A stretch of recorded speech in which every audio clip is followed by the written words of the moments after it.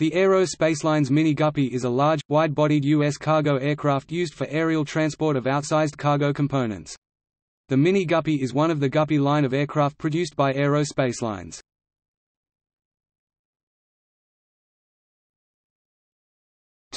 Mini Guppy versions. Two versions of the Mini Guppy were produced. Both versions are colloquially referred to as the Mini Guppy. Both Mini Guppies were built using parts salvaged from a surplus Boeing 377, but with an all-new fuselage. This enabled Aero Spacelines to widen the Mini Guppy cargo bay floor to 13 feet 4 meters, as opposed to the 8 feet 2.4 meters restriction imposed when building directly onto a B-377 fuselage. Borrowed parts included the cockpit, wings, and tail. Mini Guppy. The Mini Guppy, or MG, was built with a swing tail to facilitate cargo loading.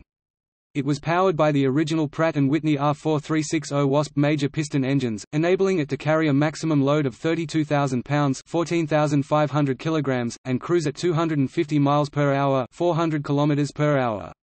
Its cargo bay was 18 feet (5.5 meters) in diameter, and a maximum of 91 feet 6 in (27.9 meters) long, with a 73 feet 2 in (22.3 meters) constant section. The Mini Guppy first flew on May 24, 1967, and Aero Spacelines operated it for several years, ferrying contract cargo, including NASA's famed Pioneer 10 space probe and the Goodyear Europa, until it was sold to American Jet Industries in 1974. American Jet Industries sold it to Aero Union in 1980, who sold it to Erickson Air Crane 8 years later. Erickson Air Crane used the Mini Guppy to haul heavy equipment until 1995, when it was retired to the Tillamook Air Museum in Tillamook, Oregon, where it resides today.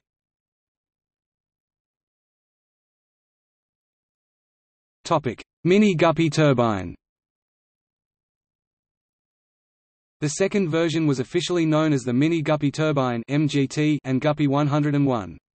It was the first Guppy aircraft to feature upgraded Allison 501D22C turboprop engines.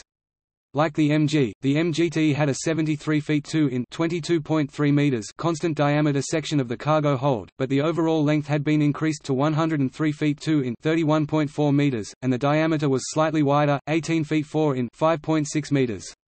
This, combined with the upgraded engines, enabled it to carry a maximum payload of 62,925 pounds (28,540 kilograms), almost twice the load the MG could handle. It was built with a swing nose for easier cargo loading. The MGT first took to the air on March 13, 1970, but was short-lived. On May 12, 1970, the Mini Guppy turbine was lost, along with the entire crew, in an accident during flight testing at Edwards Air Force Base, California.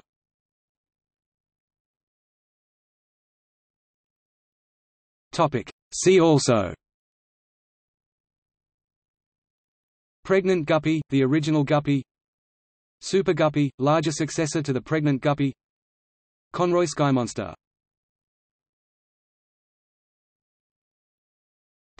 External links. All about Guppies. Aero Spacelines 377 MGT Mini Guppy Turbine Guppy 101. Aero Spacelines 377 MGT Mini Guppy Turbine Guppy 101 accident. Aero Spacelines 377 MGT Mini Guppy Turbine accident description. NTSB accident report. Boeing B-377 at Boeing.com